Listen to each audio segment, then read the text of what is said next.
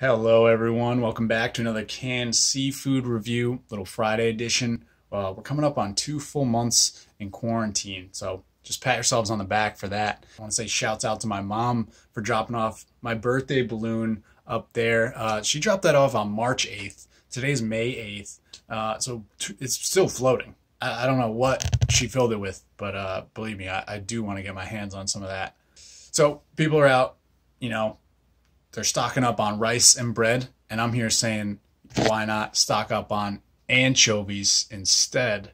That's right, anchovies. Now this is a big one for me, like personal growth. I never knew the difference between sardines and anchovies, and quite honestly, I still don't. The can's a lot smaller, but we're gonna find out together. As a little quarantine family. We got in right at the buzzer here. Good news.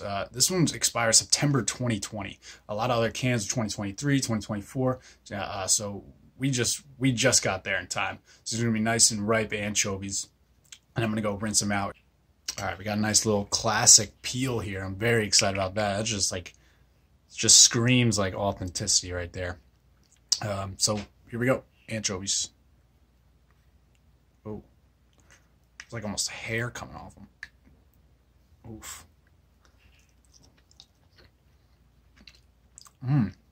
Oh, these are good. And I like it stuck together. A lot of these are just falling apart in your hands. Oh, it's got like some salt on it. You can put this right on a Greek salad. Just canned a leaf. Ooh. Dude, I like these. I mean, the texture's like it's a little rough, but it's got just enough like gummy to it to give you, to make you feel like you're really stocking up on that protein. All right, anchovies, still a little bit fishy, but if you like salty, you want a protein-packed snack with a nice can, I'm giving these, I'm gonna have to go 4.5 stars.